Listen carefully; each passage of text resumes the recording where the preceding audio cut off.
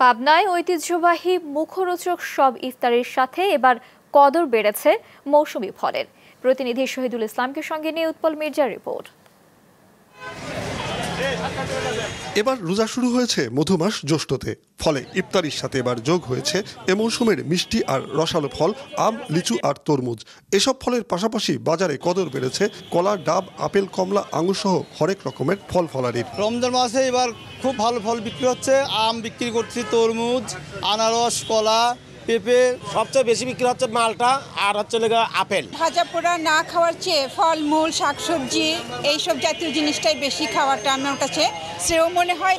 জেলার সবচেয়ে বড় ইফতারির বাজার বসে মধ্য শহরের আব্দুল হামিদ সড়কে, যেখানে হোটেল আর রেস্তোরাঁগুলোতে দুপুর থেকেই শুরু হয়ে যায় ইফতার বানানোর প্রতিযোগিতা।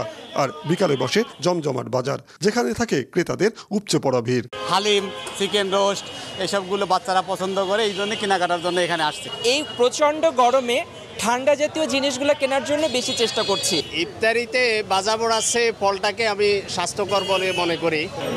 প্রতি বছরের মতো এবারও ইফতার সামগ্রীর মধ্যে ছোলা, পেঁয়াজু, পাঁপড়, বেগুনি ছাড়াও রয়েছে শাহী জিলাপি, মুরগি আর খাসির রোস্ট, শাহী কাবাব, জালি কাবাব, চিকেন কাবাব, চিকেন স্টিক, বোরহানি, মাঠা ও শাহী হালিম। আমরা দিচ্ছি আপনাদেরকে খাসির লেগ রোস্ট, চিকেন ফুল রোস্ট, হালিম, বোম্বে জিলাপি।